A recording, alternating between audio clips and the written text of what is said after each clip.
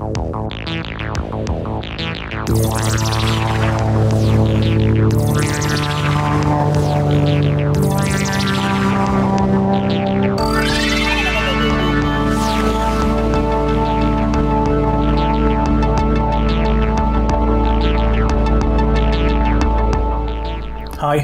welcome to part 2 of this side quest. In this episode we're going to rip apart a Psion 3A to see how it's put together and what we can salvage from the poor Psion that's going to be the donor to our Jaguar Psion. If you missed part 1, you'll see that we got that up and running by changing the battery compartment, but there was a few problems like the button bar didn't work, and also the keyboard membrane is a little bit dirty, and I'm still debating whether to change the screen or not. So why don't we get started with the teardown of the Psion 3A. So the goal today is to try and take this Psion completely apart and see what we can salvage in terms of parts. I can use this as a bit of a learning exercise to see exactly how these things are put together, because we're going to be repairing this Jaguar branded 2 meg Psion with a broken button bar, lousy looking keyboard, bit of a grotty looking screen. We've already replaced obviously the battery compartment, that was in part 1. So let's have a look at taking one of these guys apart. So I'm going to start with the trying to get access to the motherboard. So right, rewind, start again. There's some screws in here. This is a good time to take a look quickly at the Psion SSDs. So this is a 128K flash one.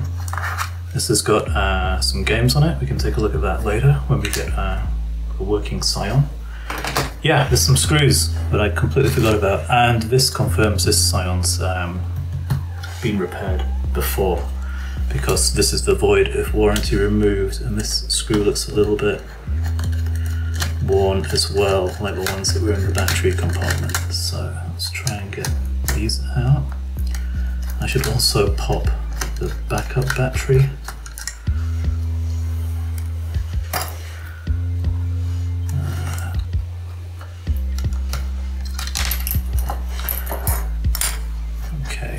That should be a little bit easier. Nearly broke it on the first go, that's great. So now I understand that this needs to kind of slide out from under here. There are some clips somewhere. I mean, I think this is going to come off because of our broken hinge anyway, which doesn't teach us much. Oh no. Okay, that wasn't so bad. So that's a keyboard cover. This is the membrane keyboard. This is we're going to use this one in our Jaguar keyboard. I'll give it a little bit of a clean. So to get this motherboard out, I believe you have to push in. Yeah, push in the RS-232 connector here. We've already taken out the batteries, so I'm hoping that this just slides out. That was fairly painless.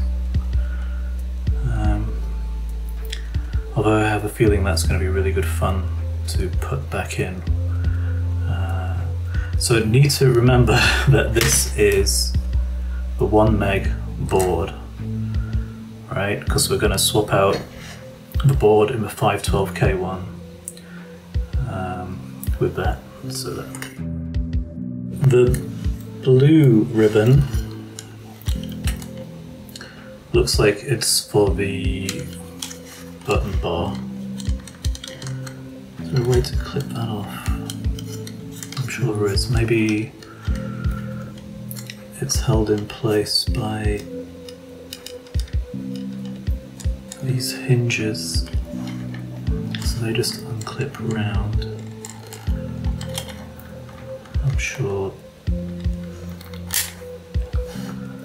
Come off. there.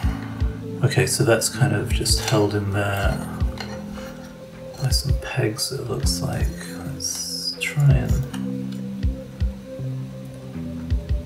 not break too much stuff. Unclip that. Unclip that. The button bar is free. So maybe when the battery's corroded on the Jaguar Psion, they maybe damaged this cable. So let's try and not damage this cable but get it out.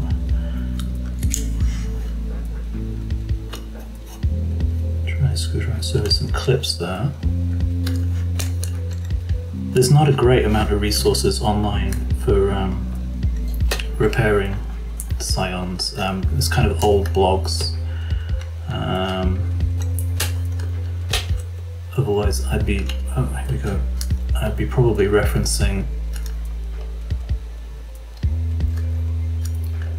videos and things a little bit more than I am. Right. Okay. So that just, oh god, that's going to be fun, isn't it? Is that as far out as it comes? So that ribbon cable slots in there.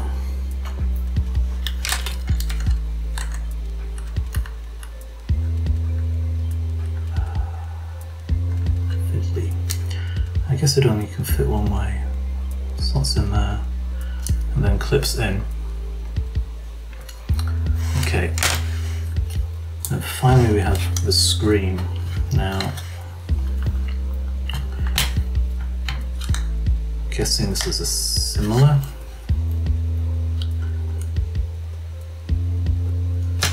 And that there are these clips either side which push out allow you to push out that, which then allows the ribbon cable which goes in underneath all of that. I hope I remember how to do all this.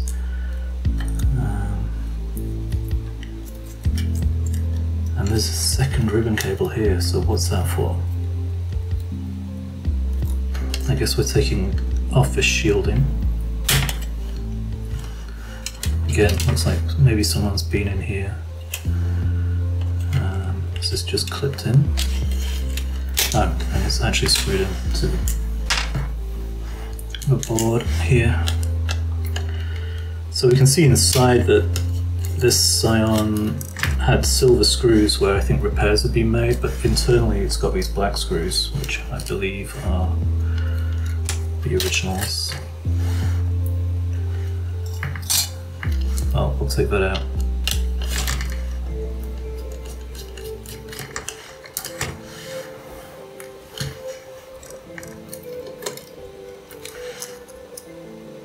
Oh, okay. So what was that connected to? Was that just the ground?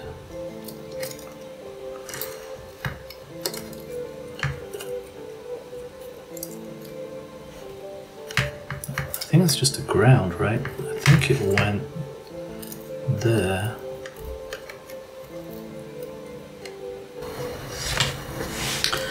So the final thing to look at is how the screen is connected, because I do think we're going to replace the screen. Now, I believe this is glued. So I guess we find out, right? I guess we find out. This is future Nick interrupting past Nick. What I'm about to do, you might not necessarily need to do for your Psion. Turns out there are two different types of screen, and I think it's all to do with the age of the Psion. So the early models, you absolutely had to do this with.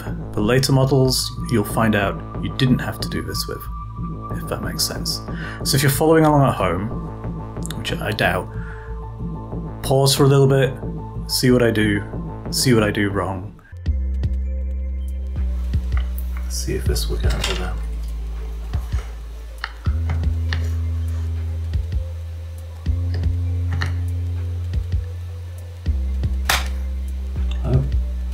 Oh. Interesting. Let's try going in from the other side.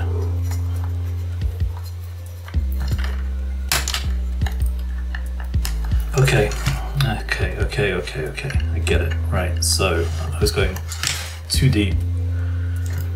And luckily someone's had a go at this screen already, which is what that damage was. So the screen is glued on.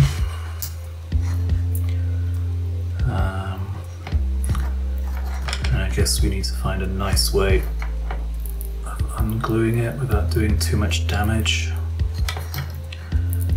This will determine whether I bother replacing the screen.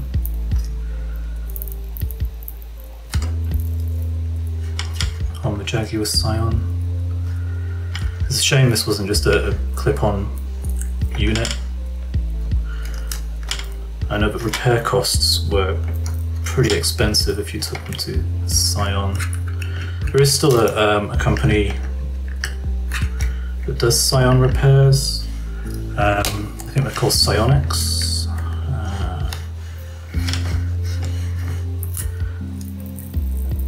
But to be honest, like buying a donor Psion, for like, I think this one was £8.90 or something like that, and having a go yourself is probably a better way to go, because I've never done this before. This is not the kind of thing I normally do, but gotta start with something, right? I can smell the glue. I was like, what's that? I think I can smell the glue from the screen, so if I start passing out, you know why. It's not as sealed along the top, which is interesting, so maybe that's the place to start, right on this top bit.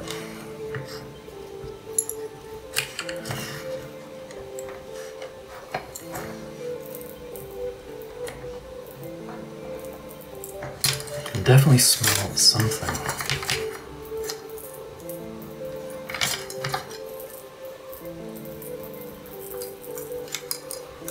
I'm worried it's a camera or a light now, so if you see flames behind me,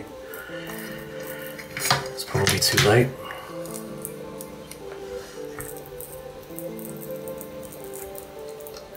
Just trying to do this as slow as possible.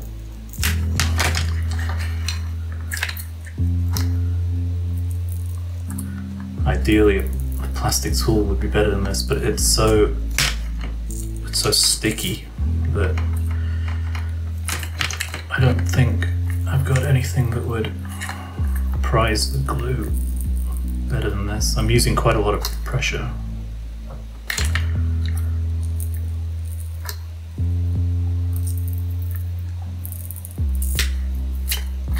Great, so I just ripped it there, so that's something to be careful of.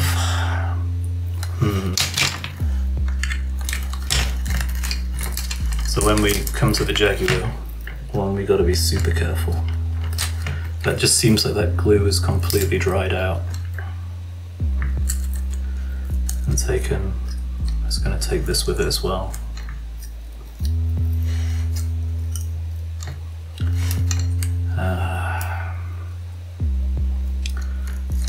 Yeah, I mean, so I guess you could replace the whole screen unit if you had one that didn't have the broken hinges, but they're pretty hard. They're more expensive because obviously, as long as they're fully working, it's one of the major fail points for the Psion.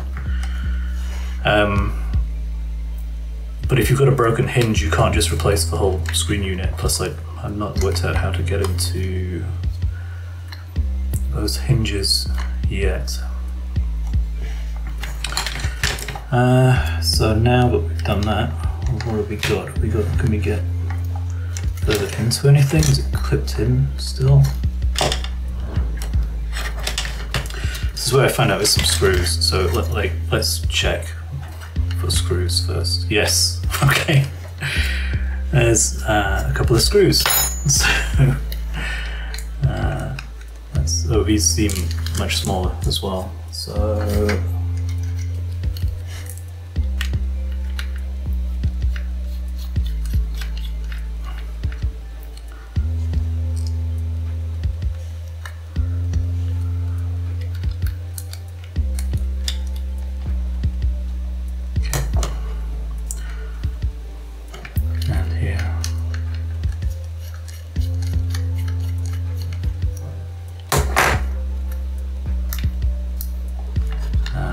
hopefully this just pops out now. Okay, so we start with the middle.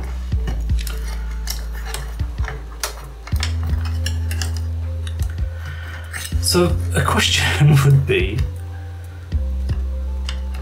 if this whole screen assembly comes out, what was the point in me taking this off?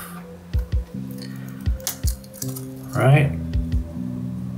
And now I've trashed it, so not great. So it seems like you can just straight swap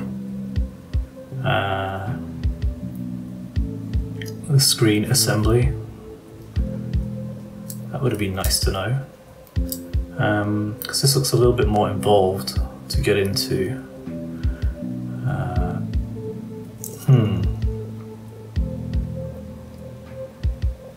Okay, I'm going to think about the best way to recover this. It might be that we just straight install, knowing what we know, we straight install the screen from this one, and we just have one, we don't have a second one to as a backup. Yeah, so hopefully this video's taught you that to swap the screens you don't necessarily need to take that off. So that's a teardown of a Psion 3A. In the next part, what we're going to do is transplant some of those parts into the Jaguar Psion and try and create this hero Psion 3A. Thanks for watching, and stay tuned, there'll be more side questing soon.